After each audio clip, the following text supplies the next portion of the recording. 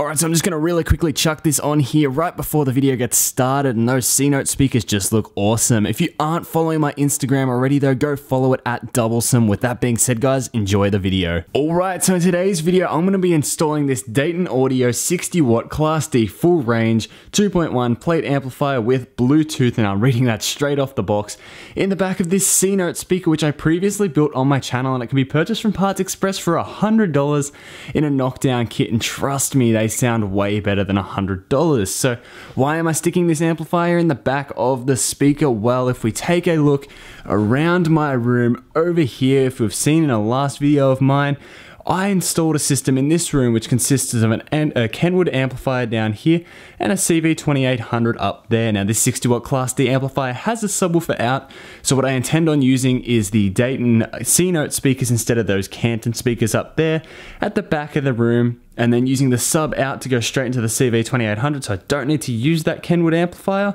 And then I'll move the CV2800 down to where the Kenwood amp is, just down there, purely because the vibrations of the subwoofers are definitely shaking the CV2800s, and I don't think it's good for them. So I'm going to be reducing the amount of vibration going through them substantially by moving the amps down the bottom.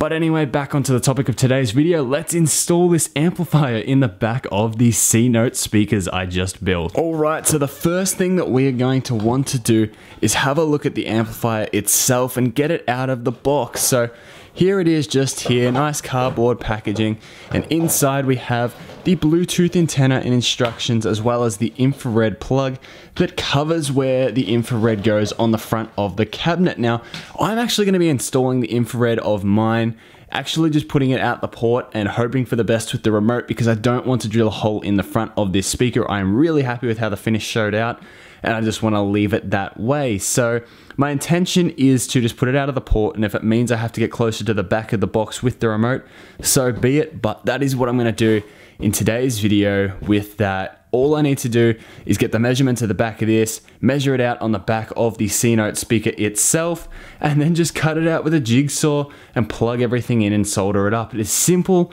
easy, and I'm excited to do it because I cannot wait to see the end product. Alright, so here I've got the back of the amplifier. I'm going to be just using this metal ruler just here to measure it, and by the looks of things we need a cutout that is 9 centimeters by, if we have a look at the other side, 9 centimeters by 14. So that appears to be the cutout. I'll double check on Parts Express's website because I know they have everything listed on there.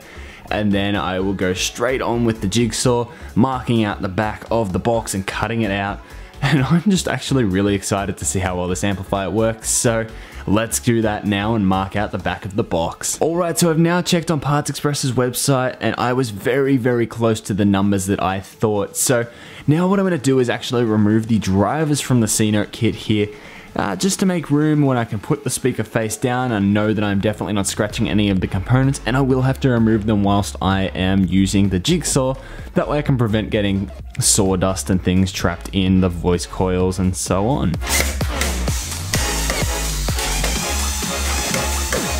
Alright, so I now have the terminals removed out of the back of the box, and now it's time to mark it out and get ready to cut it out and put that little amplifier inside the box. Alright, and now as we can see, I've done a very terrible job drawing out the top, but it is the perfect size and location for me to chop this amplifier out and stick it in there. So let's pre-drill some holes and get the jigsaw out and begin chopping.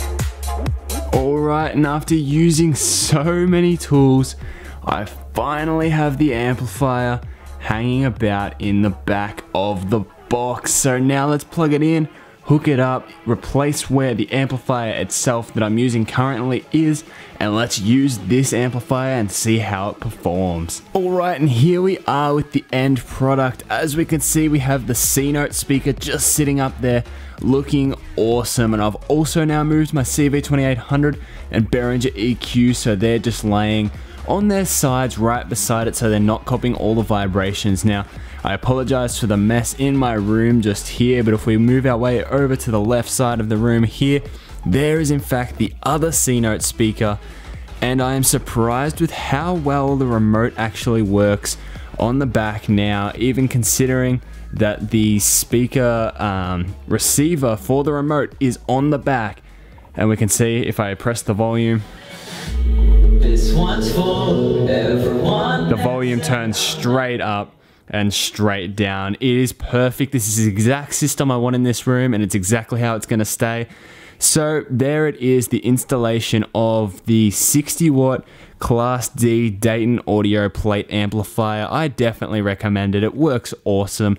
The sub out feature is excellent, and I'm able to power nope, not anymore, unfortunately, but I'm able to power out of that into an EQ, into an amp, and into my subs without having to worry about running an actual receiver. So if you guys have enjoyed this video, make sure you stick a like on it, subscribe to my channel down below if you haven't already for some reason, but with that being said guys, I'll see you in the next video, and I hope you enjoyed this one.